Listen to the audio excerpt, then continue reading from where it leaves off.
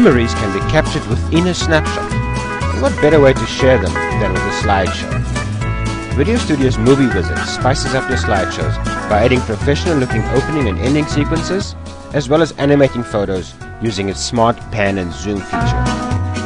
Before using Video Studio to create your photo slideshow, it's recommended to first make your photos look their best. You can use PaintShop Pro Photo X2 to quickly fix any imperfections or enhance your photos with professionally designed frames and decorative elements. So let's open PaintShop Pro Photo, and we can say File, Open, and we can select the photos we want to get.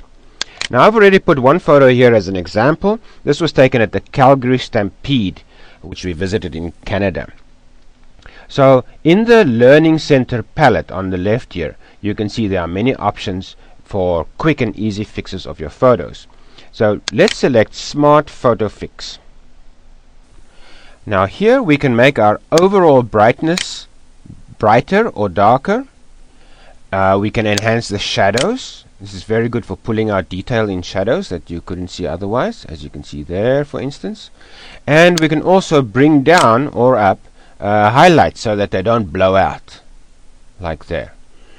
Okay, but if you don't want to fiddle with all this, you can simply say Suggest Settings, and PaintShop Pro will analyze the photo, and it will give you a suggested setting that will actually make a big difference in how your photo looks.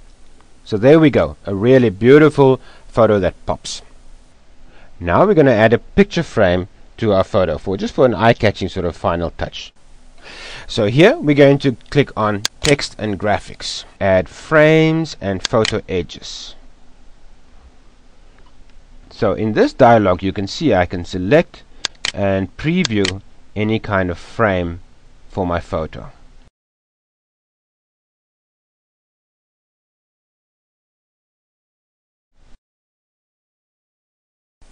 And say OK.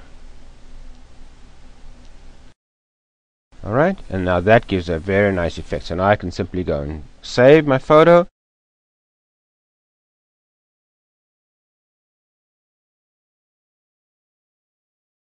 We are now ready to go to Video Studio Pro X2 and select the Movie Wizard.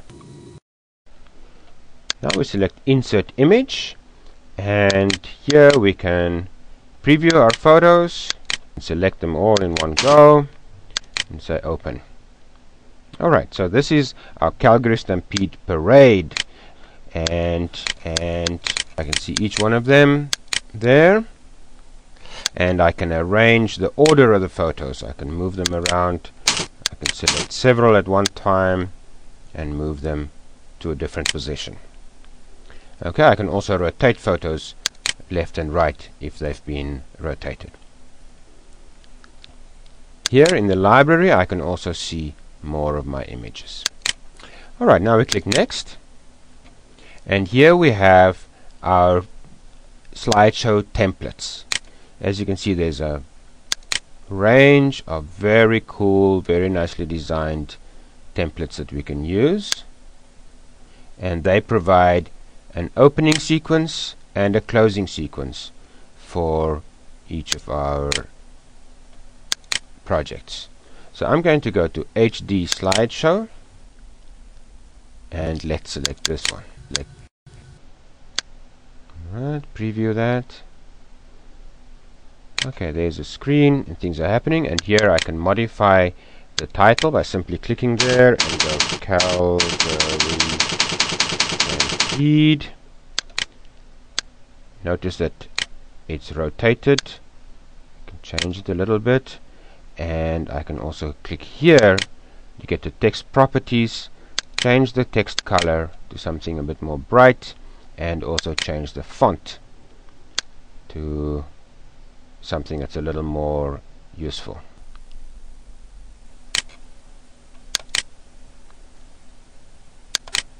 Click OK.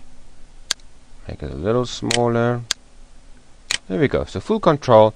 And then I also can see my end title here, and I'm going to just leave that as is for the moment. Alright, and here I can make sure that Smart Pan and Zoom is selected, and I can fit the slideshow to the image duration. So So Smart Pan and Zoom very simply gives you motion across your images. So as you can see, automatically it has put some motion on it, panning and zooming across the photo with transitions, and that just really makes your slideshows come to life. And as you can see, they've also added music to it automatically, background music.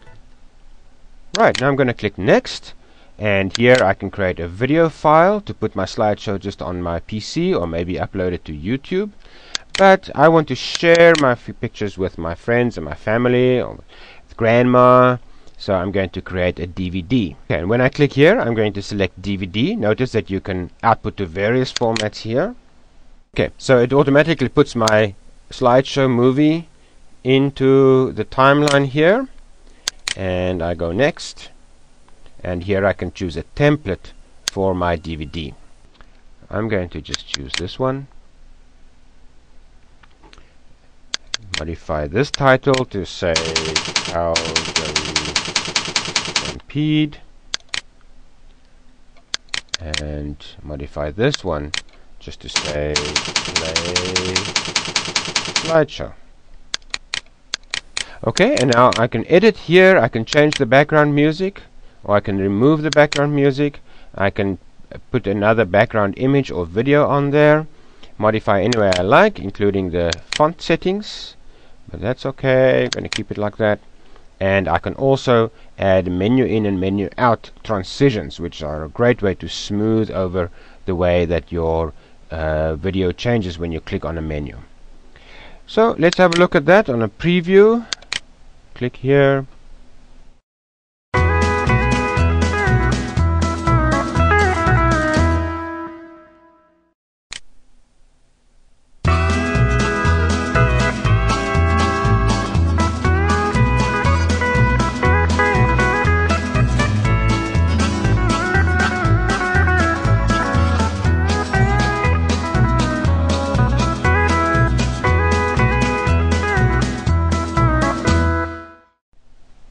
Okay, and that's as simple as that. Now I can just go click next again and click burn, and it will start encoding and burning my DVD. So there we go, a very simple and quick way to create a dynamic slideshow that you and your family will enjoy watching.